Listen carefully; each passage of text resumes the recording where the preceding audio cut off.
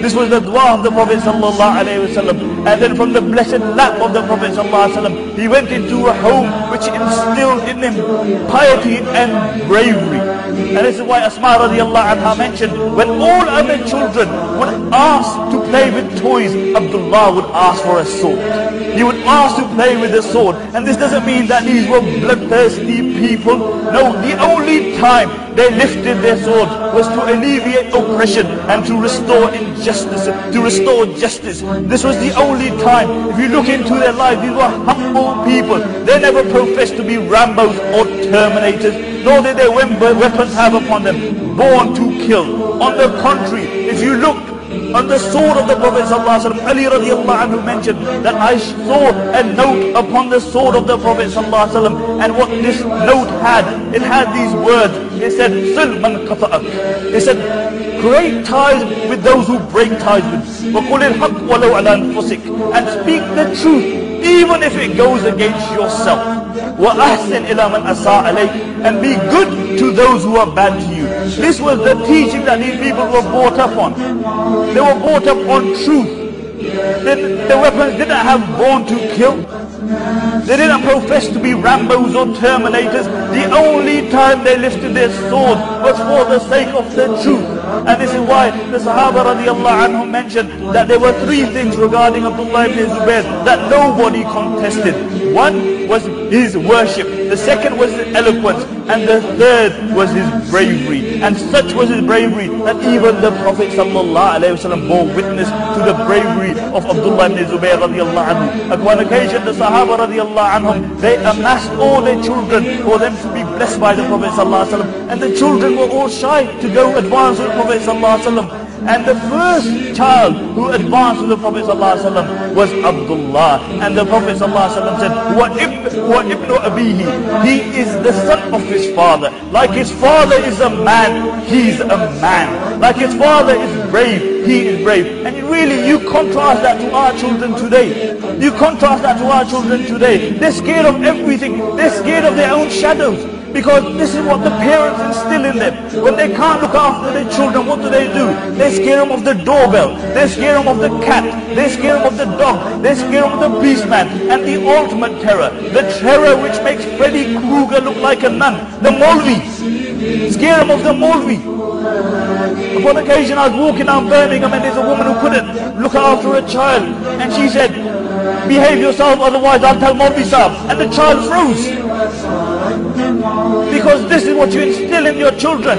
And the reality is, when you instill this in your children, indirectly, you are instilling in them the fear of those people who represent the deen of Allah subhanahu wa ta'ala. The reality is that that person gave testimony to the bravery of Abdullah ibn Zubair, that man from who the shaitan would run away from. Upon occasion, Umar ibn Khattab radiallahu anhu was walking, and he was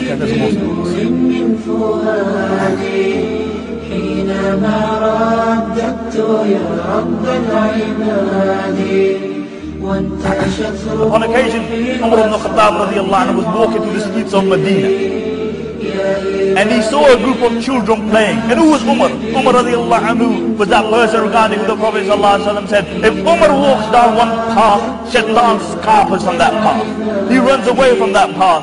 And Umar radiallahu anhu was walking and he saw a group of children playing. And when they saw Umar radiallahu anhu, they all ran besides one. And Umar radiallahu anhu came to this child and he said, all your friends have run away. Why did you run away?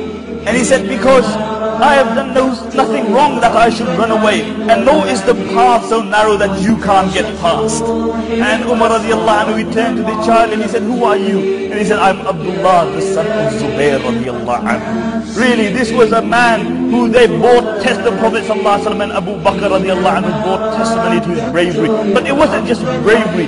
He had immense strength. And the reason the ulama mentioned for his strength was something that me and you will regard as gross. Because we did not sit at the feet of the Prophet ﷺ. We did not have the love for the Prophet ﷺ like these people had for the Prophet ﷺ. Upon occasion, the Prophet ﷺ said to Abdullah, he had some cupping done, some blood extracted. And he said, Abdullah, dispose of this in a place where nobody will find it. And when Abdullah came back, the Prophet ﷺ said, did you dispose of of it in a place where nobody will find it? And he said, yes, O Messenger of Allah. And the Prophet ﷺ said, what did you do with it? And he said, I drank it. I drank it. See, something me and you may regard as gross, but me and you cannot imagine that the love that these people had for the Prophet ﷺ.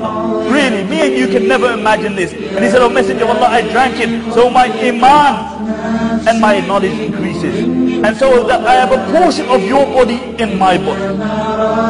And my body is more befitting than the earth that it takes your blood. And the Prophet ﷺ said, O Abdullah, glad tidings unto you, for the fire of Jahannam cannot touch that body which has my blood running through it. And the impact that this blood had upon his physique, it had immense impact upon his physique. He didn't use horse growth hormones so his biceps get bigger. No, the impact that this had upon his body. Abu Mulaika was asked upon occasion from Umar ibn Abdulaziz rahmatullah alayhi, upon occasion asked Abu Mulaika, he said, describe Abdullah Ibn Zubair to me. And he said, I swear by Allah, I have never seen a man whose skin sat upon his flesh like the skin of Abdullah Ibn Zubair sat upon his flesh. And I have never seen a man whose flesh sat upon his muscles like Abdullah Ibn Zubair's flesh sat upon his muscles. And I have never seen a man whose muscles sat upon his bones like the muscles of Abdullah Ibn Zubair sat upon his bones. This was the barakah of the blood of the Prophet sallallahu alaihi wasallam. And you know how old Abdullah Ibn Zubair radiallahu anhu was when the Prophet sallallahu alaihi wasallam passed away? He was only 10 years old. And that means that he had drank the blood of the Prophet sallallahu alaihi wasallam before the age of 10. You can imagine from this how much love that these people had for the Prophet sallallahu alaihi wasallam.